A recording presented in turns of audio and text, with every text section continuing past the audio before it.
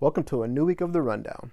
On this episode, updated policy on the wrongful distribution of images, May is Motorcycle Safety Awareness Month, and protecting yourself against the latest cyber threat.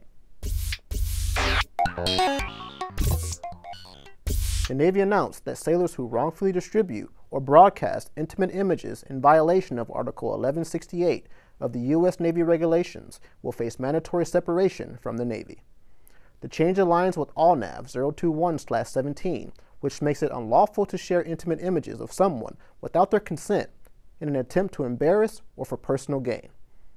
CNP said that there is no room in the Navy for toxic behavior, and that the new policy shows we are committed to eradicating this behavior from our force. Read NAVADMIN 119/17 and our story on Navy.mil for more information. May is Motorcycle Safety Awareness Month, and the Navy wants to ensure you take the necessary precautions before taking your bike on the road. Trends show that 5 out of 8 motorcycle-related deaths involve speeding, and 6 of 8 riders are at fault. Motorcycle training is mandatory for all riders, and a refresher training is required every 3 years.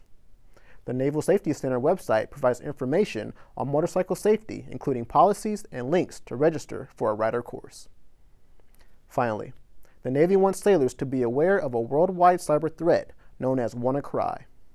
The malware gets into systems when a user clicks on an infected email attachment or link.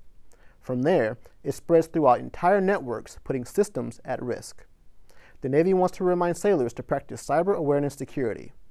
Do not open emails from unknown senders, and do not click on links or download files unless you can verify the sender. Contact your Information Assurance Manager if you come across suspicious files. Read more in NAVADMIN 120/17.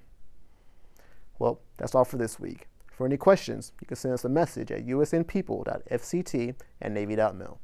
For the Chief of Naval Personnel, I'm MC2 LJ Burleson. Thanks for watching.